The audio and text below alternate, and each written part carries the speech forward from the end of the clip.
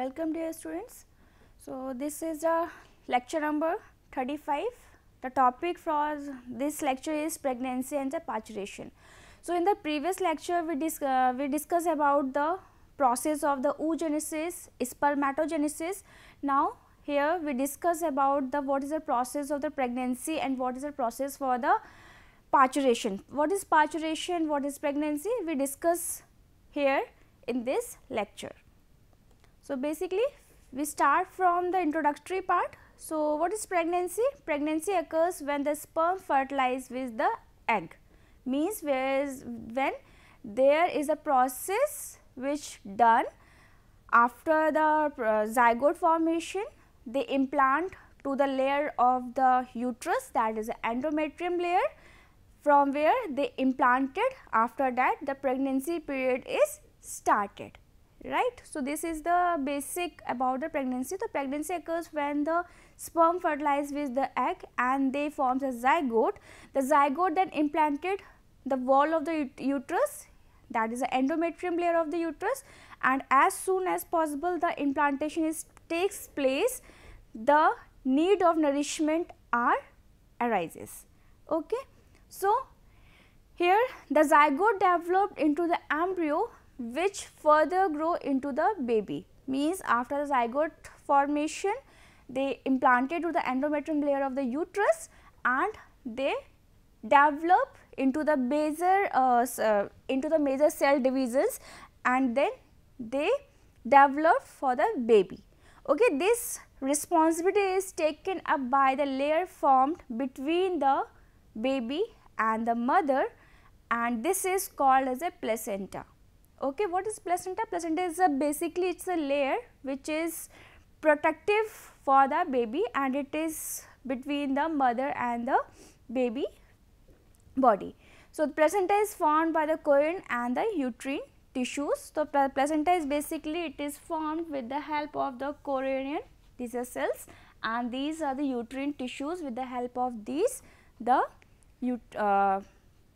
placenta will formed.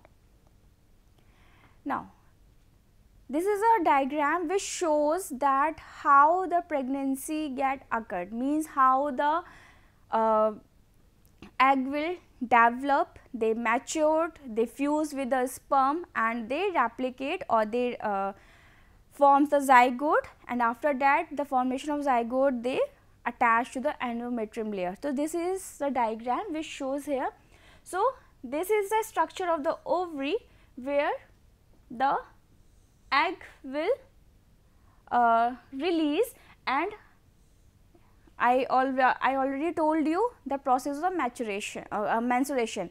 The process of the menstruation cycle is after the 14th day of the menstruation cycle the egg will ovulate, means there is a ovulation day, at that day the egg will properly mature. So, when the process of the ovulation is done, then the matured egg will release out. Okay, when the mature egg is released out, then this ovum is fused with the sperm cells. Okay, this ovum fused with the sperm cells and they forms the zygote. So, when they forms a zygote, then there is a further division. Okay, there is a further division, there is a cleavage, then there is a second, there is a division of there is a day 2.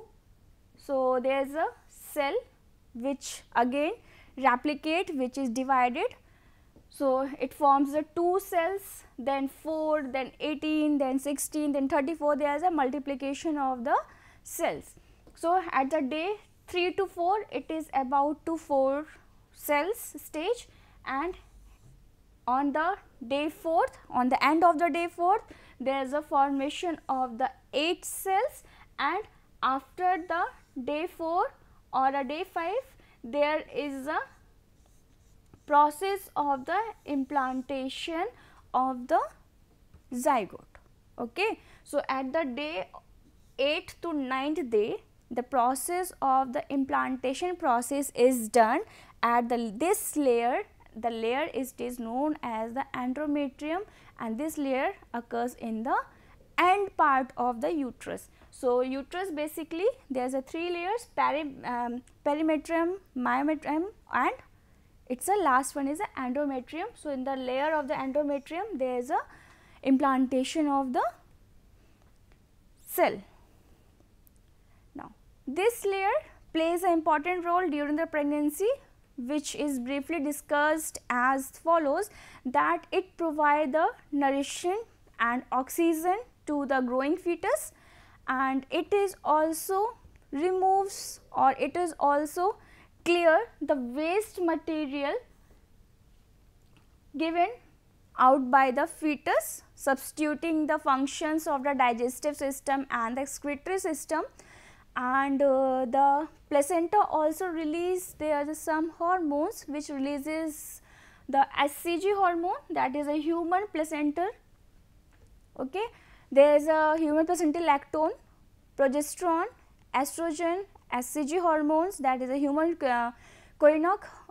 gonadotropins hormones, and relaxins, which are essential or which are necessary for the growth and development of the fetus. So, these are the some hormones which is released itself in the placenta, or it is released due to placenta. Now, the umbilical cord. So, umbilical cord that connects the fetus to the placenta, that helps the transportation of the substance required for the growth and development of the mother to the fetus. So, umbilical cord, it is a connection between the baby and the mother, from which the fetus get their nutrients or their supplements for the growth, right. As soon as the implantation takes place, the fertilized cell mass or embryo starts showing the trioblast nature of the human beings by the division into the 3 layers, that is, this gives rise the organ differentiation during the development of ectoderm, mesoderm, and endoderm. Okay. So, when the implantation occurs, when the implantation is done, then there is a differentiation start from the initial phase into the different phases, that is the ectoderm, mesoderm, and the endoderm. All these steps after the implantation leads to development of the baby, and it takes 9 months in the human. So, the 9 months divided into the period of trimesters. Each trimester have a 3 months. So, there are the 3 trimester, but there is a one more trimester, that is we call as a parturition period. Okay. So, in the pregnancy conditions there are the 4 trimester including the parturition period, otherwise there is a 3 trimesters. So, in the first trimester, it is a between the first trimester is the first week after the implantation of the zygote. Okay. So, the first trimester is start up to 12th week of the zygote implantation of the pregnancy, and it is crucial time for the fetal development, because there is an initial phase. So, there is a crucial time for the implantation process. So, for the fetus, at the conception, the egg and the sperm combine to fuse the zygote, which is implanted in the wall of the uterus, and the zygote becomes an embryo as it divide and grow. By the end of the 12th week, all the body major parts or structure is started to develop. They are begin to develop in the initial phases, that is up to 12 week, and this first 12 week of the pregnancy is known as the first trimester. Okay. The heart beating regularly means from this phase, from the here the heartbeat start. Okay. So, the fingers and toes have formed. The fetus is around 3 inches long and weight is about to 1 pound, and this the nerve and muscles work together of the fetus can make the fist. So, startingly these are the first trimester process which is held during the first trimester of the pregnancy. Now, second, so there is a second trimester of the pregnancy, that is up to the 14th to 27th week. So, up to 14th to 27th week considered as a second trimester. So, this trimester consists of the 14 to 27 days weeks, and this fetus goes through the many changes during this time, growing to the around about 1 foot long and weighing about the 1.5 pounds, right. So, during this phase or during this trimester, the fetus will develop. It's up to, by the end of the second trimester, the following conditions will happen. So, there is a meconium, the first bowel movement has developed into the intestine. The fetus can see, hear and sucking the motions or scratch itself. There is some motion started from the second trimester, and the skin, hair, nails have formed.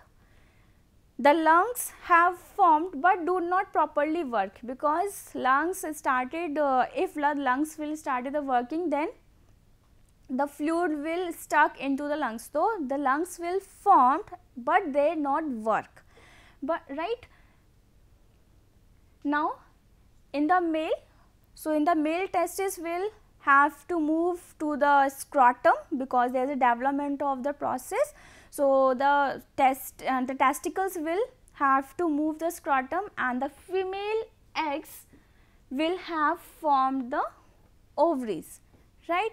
Bones marrow is making the blood cells. Now, here from the second trimester, from the bone marrows, there is a formation of the blood cells.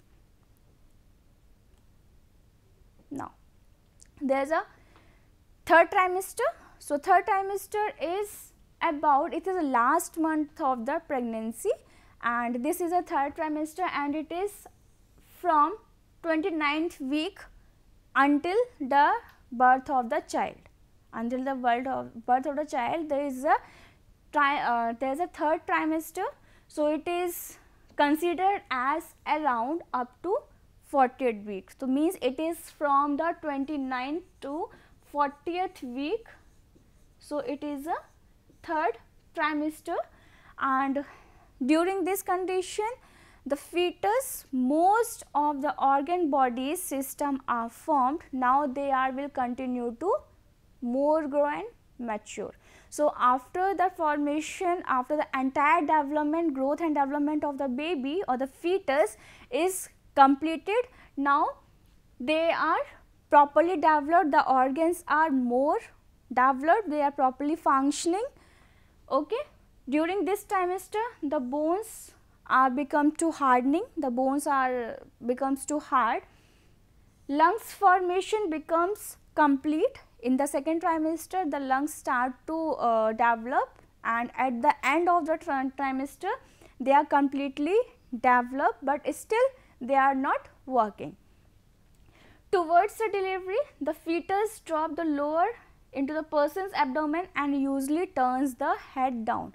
So, during the condition of the parturition or during the condition of the delivery, means when the starting of the labor pain, the body of the baby is becomes down, the head becomes a downward portion.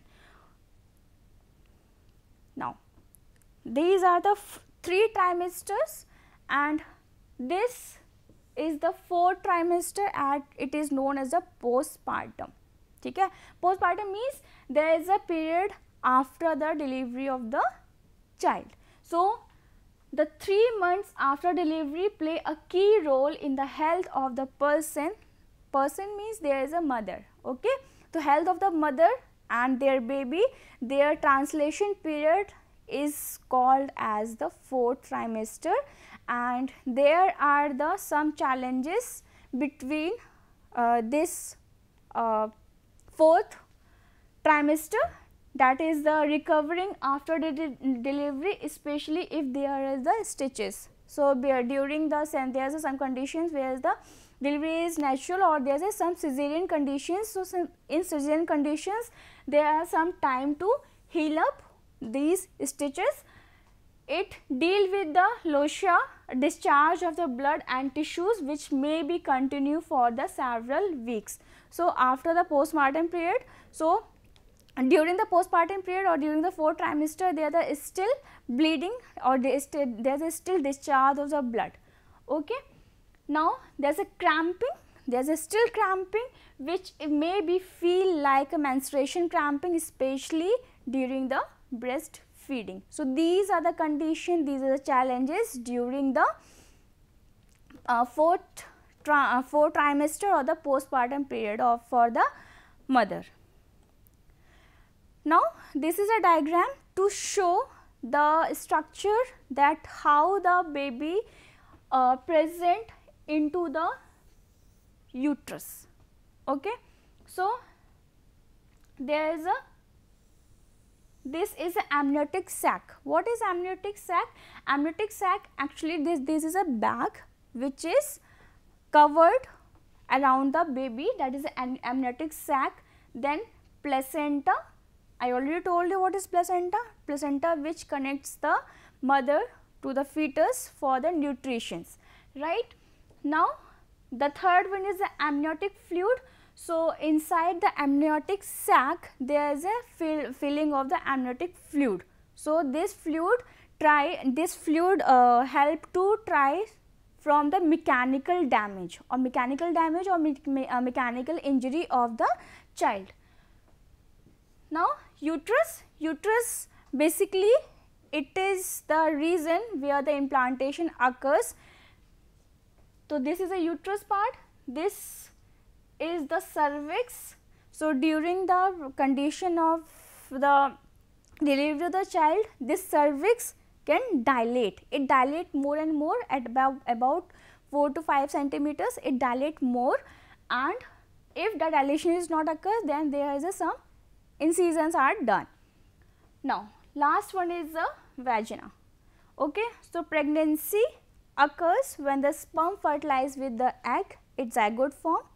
The zygote gets implanted into the wall of the uterus.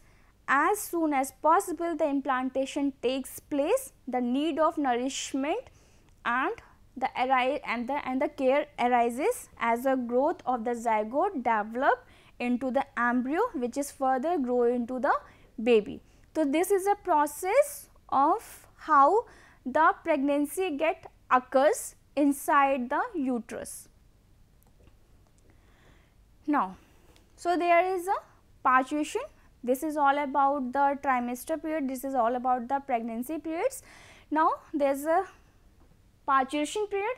So, parturition means childbirth and it is known as the labor.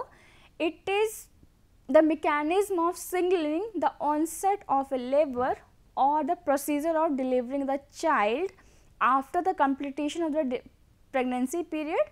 The child the development of child is born with the release of the cortisol. So, there is some hormone which is responsible for the development of the child, that is a cortisol. So, during the parturition period or the parturition process, the cervix dilate and relax along with the cortisol, oxytocin and estrogen hormones, and these release to the beginning of the milk production and the labor. So, oxytocin hormones, estrogen hormones as well as cortisol, these are released during the parturition period, because oxytocin, what is the role of the oxytocin? Oxytocin try to increase the contractility, increase the contraction into the body, because during the labor pain there is so much contraction into the body by which the baby comes out from the body of the mother. So, during the parturition, the uterus contracts to push the fetus towards the cervix and continue until the fetus come down with the birth canal, and this process the head should be comes out first. So, if during the parturition period, when the child will deliver from the baby from the mother's womb, so first the head will come out, and then after that the whole body comes out from the womb. Now, it is a process of the contraction of the uterus at regular intervals that helps in the delivery of the baby. At the end of the pregnancy, the signal that fully developed the fetus sends through the placenta for the ejection is called fetal ejection reflex. Means when the baby is properly the growth and development of the baby is completed at the entire period of these trimesters, then there is some signaling pathways. So, by these signaling pathways the signals comes, that is called the fetal ejection reflexes. These signals induce the muscle contractions. Due to this, the labor pain will happen. So, this time period from the fertilization to the childbirth, it is known as the gestation period. So, from the process of fertilization to the process of childbirth, this entire period is known as the gestational period. Now, there is some stages of the parturition. So, there is some stages of parturition. There are 3 stages of parturition. There is a dilation, latent, and there is a dilation. So, dilation start with the onset of the labor that continue until the cervix is completely dilated. This dilation divided into 2 phases, that is a latent phase or active phase. So, in the latent phase, when the cervix is dilated about 0 to 4 centimeters, and in the active phase the cervix is dilated up to 4 to 10 centimeters. The latent phase takes around 6 hours for the female delivering the baby for the first time, and it is about 5 hours for the delivery for the second time. It is depends on the mother's body. Then expulsion. So, expulsion, this stage start the fully dilation and continue until the birth. This stage also divided into 2 subparts, that is passive phase or the active phase. So, in the passive phase the baby head start moving out from the vagina, and this active phase the mother contract the abdominal muscles along with the uterine contractions. This stage and with the childbirth and umbilical cord will be clamped. Now, there is some hormones involved during the parturition. So, there is a hormone estrogen, which is a major role in the uterine contraction. Oxytocin, it again help in the uterine contraction, and this relaxin, it help in the pelvic ligaments widen the cervix. So, these are ligaments which help to widen the cervix for that proper dilation, right. Now, next is the prostaglandins. So, it is synthesized in the anion and the acrolein that facilitate the cervix ripening, changing the membrane structure contraction by the myometrium. Now, last one is the lactation. So, lactation, it is the production of the milk by the mammary glands at the end of the pregnancy. The milk production initially by the gland, it is called as the colostrum, and this milk is crucially for the baby as it provides the child with the initial immunity. So, the first 6 months feeding provide the baby to the to give the immunity to the child. So, this lactation occurs in the postpartum period. Okay, this is during the 4th trimester. This including the 4th trimester, and this is the part of the postpartum. So, this is all about the pregnancy and the parturition. Thank you.